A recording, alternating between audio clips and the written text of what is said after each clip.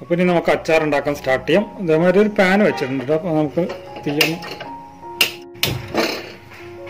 തീ ഞാൻ ചൂടാക്കിയിട്ടുണ്ട്. പാനിൽ വെള്ളം നന്നായിട്ട് വറ്റണം കേട്ടോ. നമ്മൾ കഴുകിയ വെള്ളം ഉണ്ടെങ്കിൽ അത് വറ്റുന്നത് വരെ വെയിറ്റ് ചെയ്യണം. വെള്ളം ഒരിക്കലും പാടില്ല. നമ്മളിതിലോട്ട് നല്ലെണ്ണ ഉപയോഗിക്കണം കേട്ടോ. നല്ലെണ്ണ എന്ന് പറഞ്ഞാൽ എള്ളെണ്ണ, ജിഞ്ചരി ഓയിലൊക്കെ നമ്മൾ പല പേരുകളിലും പറയും. അപ്പോൾ ഈ നല്ലെണ്ണ നമ്മളിത് കൂടുതൽ കാലമൊക്കെ സ്റ്റോർ ചെയ്യണമെങ്കിൽ ഈ ഒരു എണ്ണ കൊണ്ട് തന്നെ ഇത് അച്ചാറുണ്ടാക്കണം. അല്ലെങ്കിൽ പെട്ടെന്ന് കേട് വന്ന് പോകും. അത് വെള്ളം നന്നായിട്ട് വറ്റിണ്ട്. ഇനി നമുക്ക് ഇതിലോട്ട് ഓയിൽ ഒഴിക്കാം. അതിൽ കുറച്ച് കൂടുതലായാലും കുഴപ്പമൊന്നുമില്ല കേട്ടോ. കൂടുതൽ ഓയിൽ ഉണ്ടാവുന്നതാണ് നല്ലത്. എണ്ണ ചൂടായിട്ടുണ്ട്. അതിലോട്ട് ഒരു 1/2 ടീസ്പൂണ് കടുക് ഇടുന്നു. കടുക് നന്നായിട്ട് പൊട്ടിയിട്ടുണ്ട്. അതിലോട്ട് ഇഞ്ചി ചെറുതായി കട്ട് ചെയ്തേക്കാം. നമ്മൾ ചോപ്പ് ചെയ്തിട്ടാണ്. ഇതൊരു 3 ടേബിൾ സ്പൂൺ ഉണ്ട് കേട്ടോ.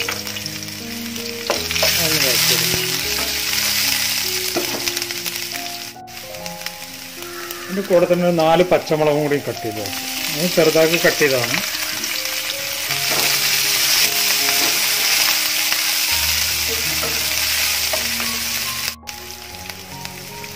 അതിൻ്റെ കൂടെ തന്നെ കറിവേപ്പിലയാണ് കേട്ടോ. കറിവേപ്പില ചെറുതാക്കി കട്ട് ചെയ്ത്. നമ്മൾ വലുതാക്കി ഇട്ടാലും കുഴപ്പമൊന്നുമില്ല. കറിയിൽ ഇങ്ങനത്തെ ഒരു തടസ്സം വേണ്ടെന്ന് വെച്ചിട്ട് ചെറുതാക്കി കട്ട് ചെയ്ത്.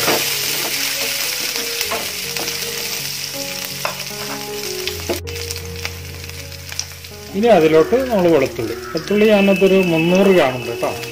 300 ഗ്രാം വെളുത്തുള്ളി ഉണ്ട്.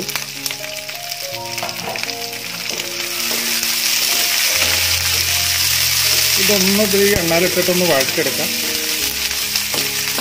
ഒരു പകുതി വേവാണ് കേട്ടോ. പകുതി വേവാവുന്നേരം ഇളക്കിയെടുക്കാം.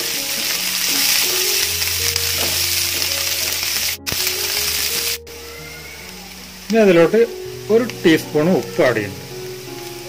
ഉപ്പ് നിങ്ങൾ അവസാനം വേണമെങ്കിൽ ടേസ്റ്റ് നോക്കിയിട്ട് വേണമെങ്കിൽ വീണ്ടും ഇട്ടാം കേട്ടോ.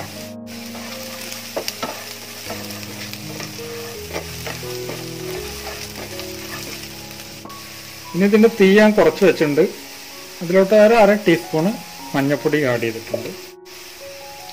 1 ടീസ്പൂൺ മുളക് പൊടി ആഡ് ചെയ്തിട്ടുണ്ട്. 2 ടീസ്പൂൺ കാശ്മീരി ചില്ലിയും കൂടി ആഡ് ചെയ്യുന്നുണ്ട്. കളറിന് വേണ്ടിയിട്ടാണ് കേട്ടോ. നമ്മളിപ്പോൾ സാധാ മുളക് പൊടി ആഡ് ചെയ്യുകയാണെങ്കിൽ 2 ടേബിൾ സ്പൂൺ ആഡ് ചെയ്താൽ മതി. കാശ്മീരി ചില്ലി വേണമെങ്കിൽ ഒഴിവാക്കാം. ഇത് നന്നായിട്ടൊന്ന് വഴറ്റിയെടുക്കാം.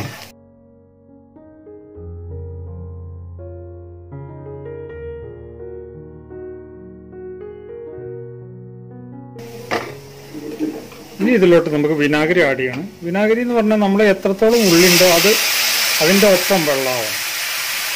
ആ രീതിയിൽ നമ്മളിപ്പോൾ എത്ര ഉണ്ട് വിനാഗിരി വെളുത്തുള്ളി ഉണ്ടെങ്കിലും അതിൻ്റെ കൂടെ തന്നെ അതിൻ്റെ ഒപ്പം നിൽക്കുന്ന രീതിയിൽ വിനാഗിരി ആഡ് ചെയ്യും.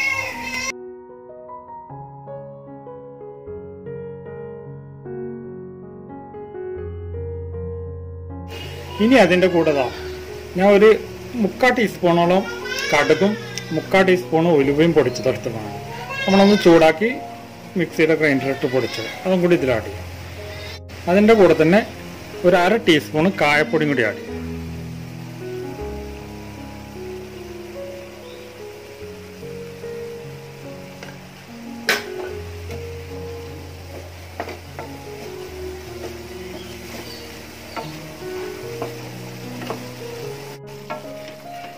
ഇനി തീ കുറച്ച് വെച്ചിട്ട് 2 മിനിറ്റ് ഇളക്കിയതിൻ്റെ ശേഷം നമുക്കിത് ഓഫ് ചെയ്യാം.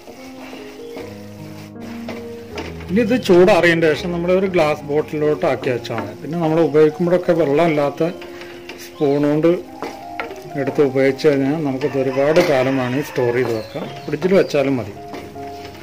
അപ്പോൾ നിങ്ങൾക്ക് എല്ലാവർക്കും ഈ വീഡിയോ ഇഷ്ടപ്പെട്ടെന്ന് കരുതുന്നു. വീഡിയോ ഇഷ്ടപ്പെട്ട് കഴിഞ്ഞാൽ വീഡിയോക്ക് നേരെ താഴെപ്പെട്ട് ചാനൽ സബ്സ്ക്രൈബ് ചെയ്യാൻ മറക്കരുത്. വീഡിയോ ഒന്ന് ലൈക്ക് ചെയ്യുക, ഷെയർ ചെയ്യുക. മാക്സിമം എല്ലാ ഫാമിലി ഗ്രൂപ്പുകളും സോഷ്യൽ മീഡിയയിലൊക്കെ ഷെയർ ചെയ്ത് സപ്പോർട്ട് ചെയ്യുക. അപ്പോൾ ഓക്കെ.